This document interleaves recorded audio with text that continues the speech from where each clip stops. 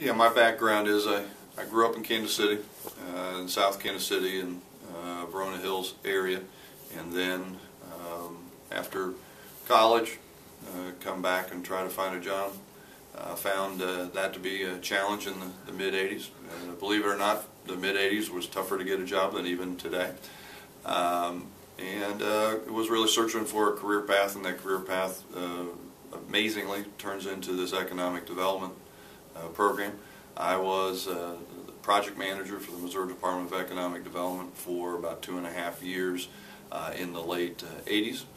Here in Kansas City, I was in the state office building downtown, and then had the opportunity to look at coming to the Platte County Economic Development Council 22 years ago, and that's where we've been ever since. Been an interesting process. 22 years ago was looking at was an opportunity where I could grow an area that was on the cusp of some new things, and was open to some new ideas about how to do it. And it's been fun to be in a place long enough to then turn around and see what those impacts have been, and the good. I think we've done some good over the years, and have created a real nice process. It's kind of like pushing a rock up the hill, and then once you get to the top of the hill, you get to see what happens when that thing goes rolling. There's certainly some times where you wince and go, oh my gosh, that wasn't really what we were expecting, but for the most part, it's been a wonderful tapestry to which to use to try to create some good things. And this opportunity to go downtown and to be with the EDC of Kansas City is really, quite frankly, a great validation for me in the career path that I've taken. To be able to serve in this capacity in my hometown is really quite fulfilling, and I think that's going to be it's going to be really a neat process and look forward to it. The most impactful one in a personal basis, back in 1993, we had a pretty significant flood in the Kansas City area. And we had over 200 businesses that went underwater in Parkville and Riverside.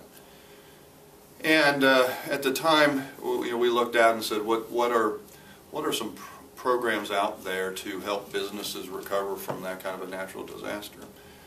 And it's interesting looking back again and saying, well, gosh, it seems like natural disasters are happening every other day.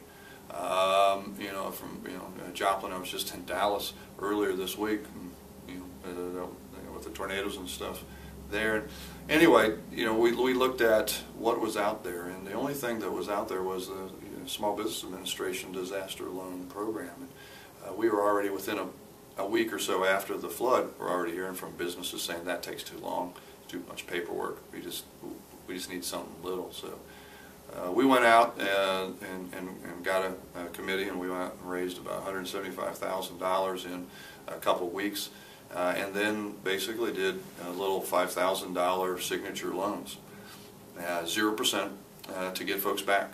And it was really the application was pretty simple. It was, were you in business? Were you flooded? Are you planning on coming back being a business?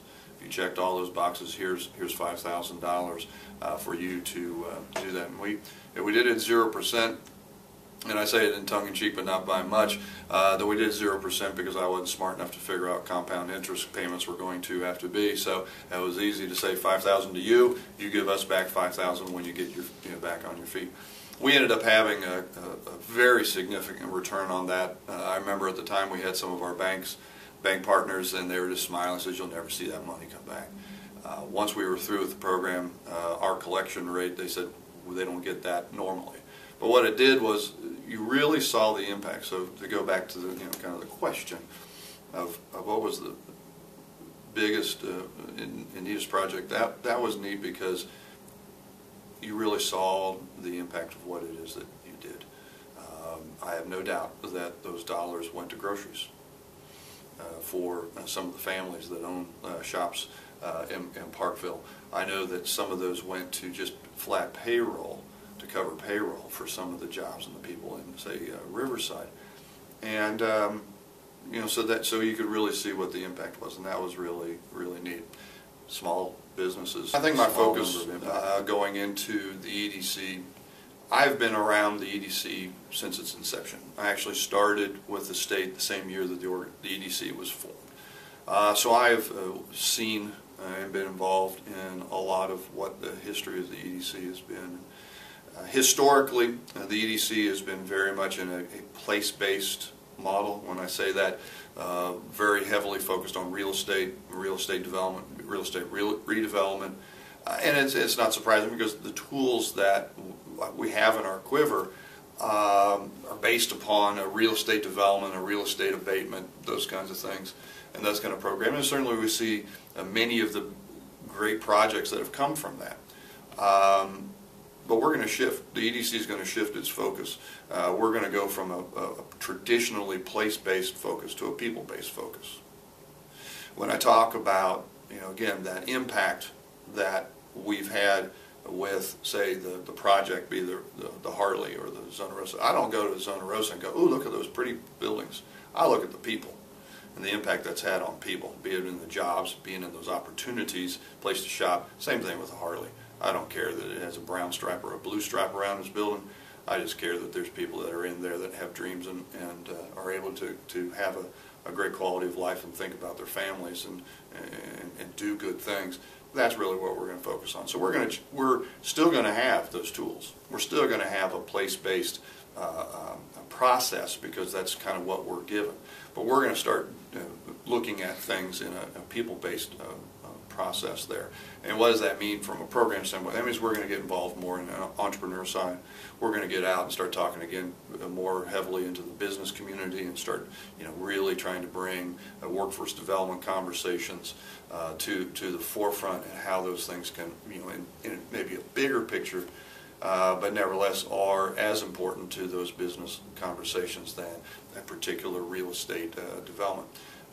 And really from the place-based processes, we're going to streamline those processes to the point that we are going to be technically pure, and we're going to be able to do those things in a way that, as I told the mayor, that my goal for the agencies, the acronyms that we monitor and manage, says if we have a taxing jurisdiction that is sitting in his office yelling or having a policy discussion, maybe, relative to the application of a tax increment financing plan, I want that conversation to be on the pure public policy conversation of whether or not it's an appropriate use of that tool. I do not want one of the conversations to be whether or not the EDC did their job right or wrong.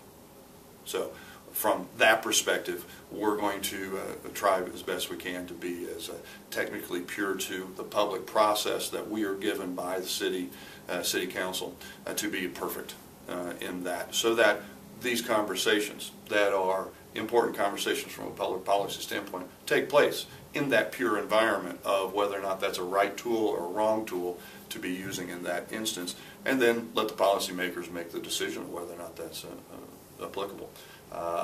But those agencies are going to support a grander and a broader vision of economic development for the city. Our role as it relates to other initiatives that are happening in the community. One of the conversations that I've had with the EDC's executive committee and board is that the EDC needs to be a player in those conversations, not leading them necessarily, but one of the things that I'm tasked to do is to create great relationships with the alliance agencies that are out there. I think it speaks well to a community that it's being creative enough to come up with new initiatives and thoughts about how to build a better community. The Chamber's Big Five, as you say, that's a perfect example of a coalescing of ideas. The EDC needs to be a part of those conversations, and because even though these are great ideas, eventually they have to turn into initiatives that actually do the idea. Maybe just to do a plan doesn't mean it, but there's an implementation there. And I fully expect that the EDC is going to have a portion of the implementation of a lot of these initiatives. Again, we don't have to be the lead agency, but we need to be at the table to kind of say, hey, what about this and what about that? So we need to build an organization that can be as creative as the community. That says, we are not in a competition deal. Economic development has been sold as a win-lose dynamic. A particular development wins, as a certain part of the community loses. And I have to work real hard to start communicating to folks that that's not the case. I mean, if it kind of go back to the old Stephen Covey thing, win-win or no deal. Yeah. And we need to, get folks again to understand that there may be a policy conversation differential, but we all know that at the end of the day, that economic development, the Missouri versus Kansas thing, I'm a Mizzou guy. I'm also somebody that my passion is history. All right. I lived on Santa Fe Trail. I grew up, which is only half block from Kansas. This Missouri versus Kansas thing, not to be defeatist, but to say, we've been shooting at each other for 150 years. Nothing I'm going to do is going to stop that shooting. That's just going to be a competitive pressure that's going to be there. What I've told the EDC staff is that we are not going to whine about it. I'm tired. We are not going to be whining about how the Jayhawks are either being good to us or being mean to us. But we're going to step up. We're going to compete. We're going to compete as best we can, as hard as we can. We're going to be very passionate about that. We lose, tip our hat to the victor and say, well, we're going to beat you next time. When we win, we'll celebrate. But we know there's another one that'll be coming. We're not going to whine about it. It is a strong and significant competitive dynamic. I'm not sure how we can get the genie back in the bottle, particularly as it relates to office.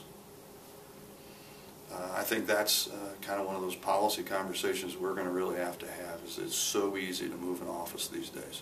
It used to be that at least you had to plug something in. Then you had to move your own furniture. Well, heck, we got buildings now that have furniture already going. It's all wired, and all you got to do is go left turn to work today instead of right turn to work today, and turn on your Wi-Fi, and you're done. That's Office. So Office is so footloose and fancy-free right now. I have no doubt that we'll get our Kansas guys to look at Missouri because that's how those incentives are based, and I have no doubt that the Kansas guys are going to do the same thing. So we're going to have a conversation about particularly office conversation because it's just getting such an easy deal. But one of the things that everybody has to understand, two things I'd go there.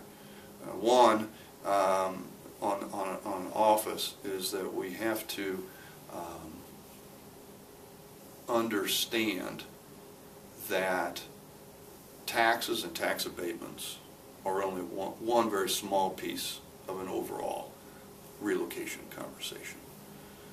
Personnel and the cost of personnel is so much more significant than $100,000 differential or $1 million differential over 5 years between a Missouri location or a Kansas location. So we have to look at it as a bigger picture.